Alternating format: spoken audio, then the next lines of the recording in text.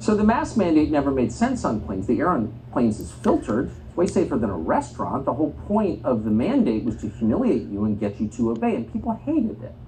And the airlines knew they hated it, so almost every major carrier in the country lifted the mandates as soon as the judge allowed them to.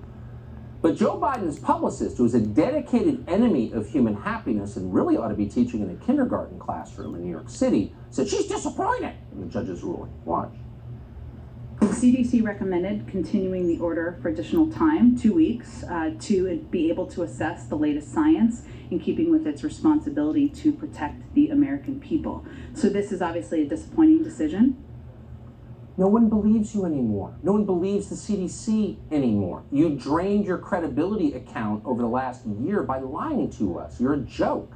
You're the only ones that don't know it. And they don't know it. A couple of hours ago, the Biden administration announced it will appeal the ruling if the CDC tells them to. Quote, if the CDC concludes a mandatory order remains necessary, the DOJ will appeal. The DOJ? Nobody wants that. The only people who are in favor of it are the journalists who work for the administration, which is virtually all of them, and they're thrilled at the possibility that the American population will once again be subjugated because they deserve it. Watch.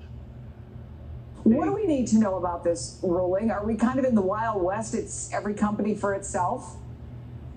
100%. It's a mess. Just because this ruling was made by a judge doesn't mean that suddenly the science has changed. We know that masks remain very protective. And this was basically Donald Trump as a federal judge today. Yeah, it absolutely reads like Donald Trump as a federal judge. So what we've done is we've removed a travel mask mandate with an incredibly high level of virus. And right now, as of today, it is less safe to fly in this country than it was yesterday.